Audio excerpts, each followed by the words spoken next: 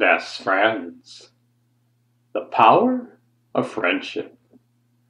Before the time of this story, people in Asia used to say there would never be a time when an elephant and a dog would be friends.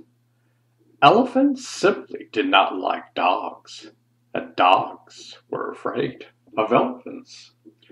When dogs are frightened by those who are bigger than they often bark very loudly to cover up their fear.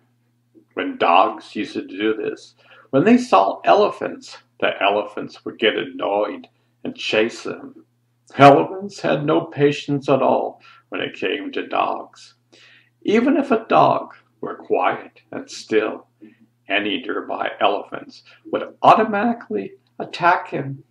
This is why everyone agreed that elephants and dogs were natural enemies, just like lions and tigers, or cats and mice.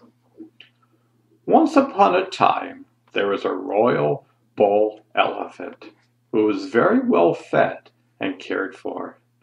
In the neighborhood of the elephant shed, there was a scrawny, poorly fed stray dog. He was attracted by the smell of the rich, sweet rice being fed to the royal elephant. So he began sneaking into the shed and eating the wonderful rice that fell from the elephant's mouth. He liked it so much that soon he would eat nowhere else.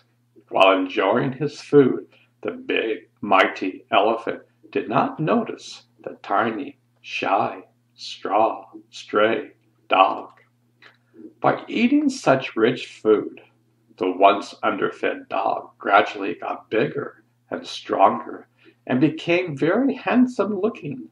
The good-natured elephant began to notice him. Since the dog had gotten used to being around the elephant, he had lost his fear, so he did not bark at him. Because he was not annoyed by the friendly dog, the elephant gradually got used to him. Soon they became friendlier and friendlier with each other. Before long, neither would eat without the other, and they enjoyed spending their time together. When they played, the dog would grab the elephant's heavy trunk, and the elephant would swing him forward and backward, from side to side, up and down, and even in circles. So it was that they became best friends and wanted never to be separated. Then one day, a man from a remote village who was visiting the city passed by the elephant shed. He saw the frisky dog who had become strong and beautiful. He bought him from the mayout, even though he didn't really own him. He took him back to his home village without anyone knowing where that was. Of course, the royal bull elephant became very sad since he missed his best friend, the dog. He became so sad that he didn't want to do anything, not even eat or drink or bathe. So the mayout had to report this to the king, although he said nothing about selling the friendly dog. It so happened that the king had an intelligent minister who was known for his understanding of animals. So he told him to go and find out the reason for the elephant's condition. The wise minister went to the elephant's shed.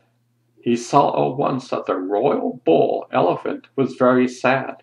He thought, this once happy elephant did not appear to be sick in any way.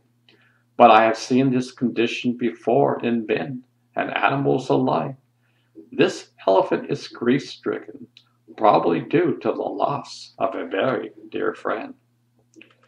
Then he said to the guards and attendants, I find no sickness. He seems to be grief-stricken due to the loss of a friend. Do you know if this elephant had a very close friendship with anyone? They told him how the royal elephant and the stray dog were best friends. What happened to this stray dog? Asked the minister. He was taken by an unknown man, they replied, and we did not know where he is now. The minister returned to the king and said, "Your Majesty, I'm happy to say your elephant is not sick." As strange as it may sound, he became best friends with a stray dog. Since the dog has been taken away, the elephant is grief-stricken and does not feel like eating or drinking or bathing. This is my opinion. The king said, "Friendship is one of life's most wonderful things. My minister, how can we bring back my elephant's friend and make him happy again?" "My lord," replied the minister, "I suggest you make an official announcement that whoever has the dog who used to live at the royal elephant shed will be fined." This was done, and when the villagers heard of it, he released the dog from his house. He was filled with great happiness and ran as fast as he could straight back to his best friend, the royal bull elephant. The elephant was so overjoyed that he picked up his friend with his trunk and sat him on top of his head. The happy dog wagged his tail, while the elephant's eyes sparkled with delight. They both lived happily ever after. Meanwhile, the king was very pleased by the elephant's full recovery. He was amazed that his minister seemed to be able to read the mind of an elephant, so he rewarded him appropriately. The moral is, even natural enemies can become best friends.